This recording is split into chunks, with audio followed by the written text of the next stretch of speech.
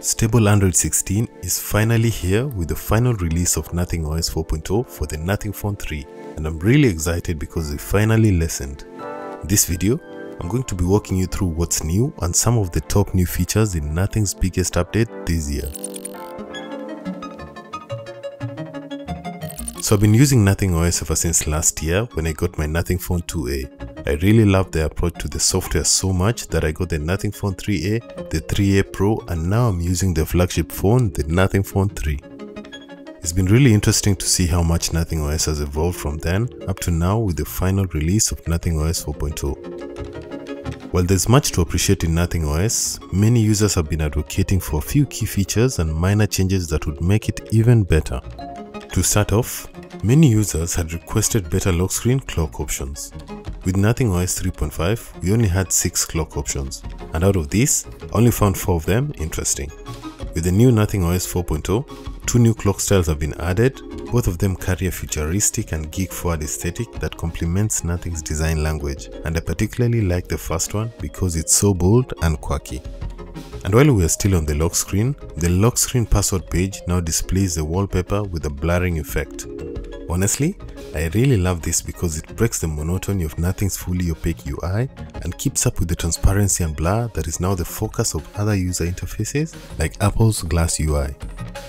Looking at the home screen and app drawer, you will also notice some welcome visual changes, starting with the app icons for first-party apps, which are now more pleasant to look at in my opinion.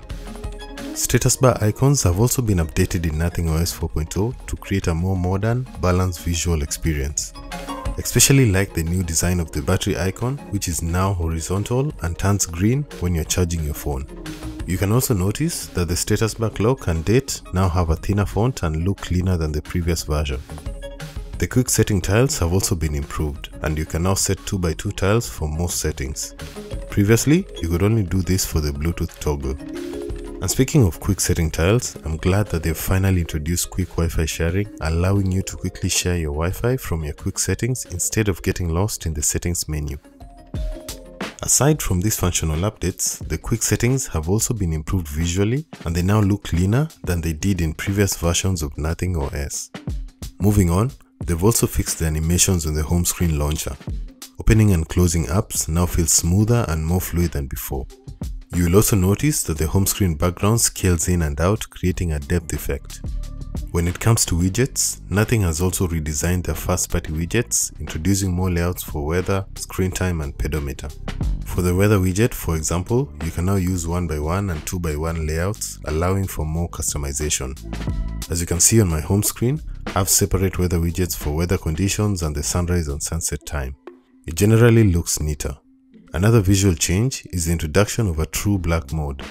What this means is that you can now set a pitch black background in the Nothing OS interface, which deepens blacks, improves contrast, and reduces power consumption across the system. This is a highly requested feature, and I'm sure that many Nothing users will be happy with this.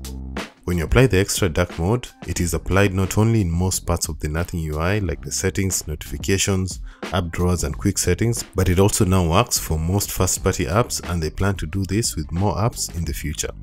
Nothing has also made multitasking easier on Nothing OS 4.0 with a new pop-up view that now allows you to open 2 floating apps at once and switch between them easily. The new pop-up view also allows you to use YouTube while using another app, which usually requires a premium subscription. Nothing OS 4.0 also allows you to hide apps directly from the app drawer and home screen. This is a good feature, especially if you want to quickly hide your sensitive apps away from prying eyes. Inside the settings, you'll also notice that there's a new menu under applications called App Optimization. This new feature helps to keep your phone smooth and responsive by optimizing applications that are running in the background. Once you click the Optimize button, it will take some time to analyze and optimize the system, after which you'll notice that your apps are launching faster and everything is running smoother. One of the most interesting features about Nothing OS 4.0 is the Essential Apps. Essential Apps are custom widgets that can be built by anyone via AI through what they call the playground. How this works is that you log into the playground, describe what you want to create, and AI will create it instantly. Through the playground, you can not only create your own apps, but you can also download and install apps that have been created by other Nothing users. Once you download an essential app, you can deploy it as a widget on your home screen. So far, there are very interesting apps that have been created by the Nothing community. Honestly, I think that this is one of the coolest features of Nothing OS 4.0 and shows their commitment to involving their community and encouraging their users to express their creativity. Nothing OS 4.0 also introduces a brand new feature called the AI Usage Dashboard. This feature is located under the Intelligence Toolkit in the settings, and it tracks every time an app or feature uses a language model and logs it as AI usage. Under the dashboard, you can track your daily or weekly AI activities and see which models you use actively. At the moment, I've noticed that this feature currently only works for the essential space, but I hope they integrate third-party apps like ChatGPT in the future because people tend to use them more often. Finally, Nothing OS 4.0 has really made some huge changes with the Glyph interface. Many Phone 3 users felt that they could not do much with the new Glyph matrix, and I'm glad that Nothing has really put some effort into making it more useful. To begin with, Glyph toys are now always on when you flip the phone and you have Flip to Glyph turned on. I've set the digital clock as my always on Glyph toy, and I'm really finding it useful as it helps me keep track of the time when I'm working without having to unlock my phone, eliminating a lot of distractions.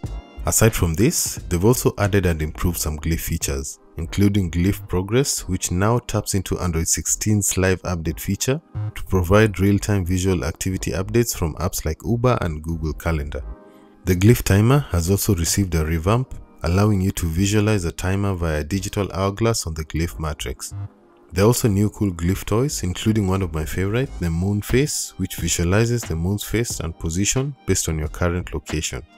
If you want more Glyph toys, the good news is that you can enable more of them from the collection of community-made toys on Nothing Playground, which can now be accessed through the Manage Glyph Toys button that is also new. While I still believe that Nothing can work on more useful Glyph features for the Glyph matrix, I'm excited to see that they've made the effort to introduce new toys, as well as bring some of the Glyph features from the other Nothing phones to the Nothing Phone 3's Glyph matrix. So that's pretty much it for this video. These are some of my top new features in the new Nothing OS 4.0 for the Nothing Phone 3.